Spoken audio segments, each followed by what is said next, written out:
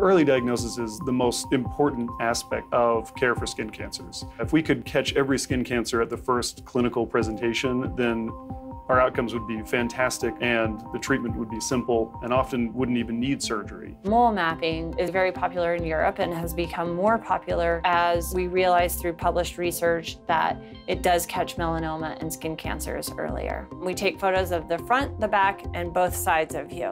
And we can take an inventory of all of your moles, and we will always have that as a part of your permanent medical record and detect change even later on down the road. There's a lot of interesting things happening at the university and around the world in dermatology. There's been sort of an explosion of non-invasive techniques to examine the skin. So, some examples of these are using what we call confocal microscopy. And that is cutting-edge technology where it's in vivo imaging of your skin. And what that means is that we are able to put this microscope on your skin and image it and diagnose the lesion and tell you whether it's skin cancer or not. Avoid the biopsy if it's not skin cancer, avoid the scar.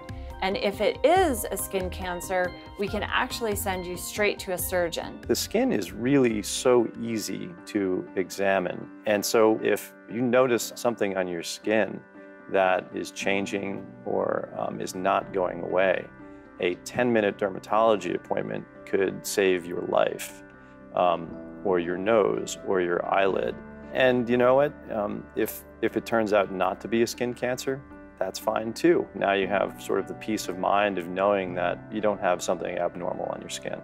Moles are unique on your body, and one of the important things is getting to know those special spots on your body, because the more that you know them, the way that they look, the colors that they are, the size that they are, the better.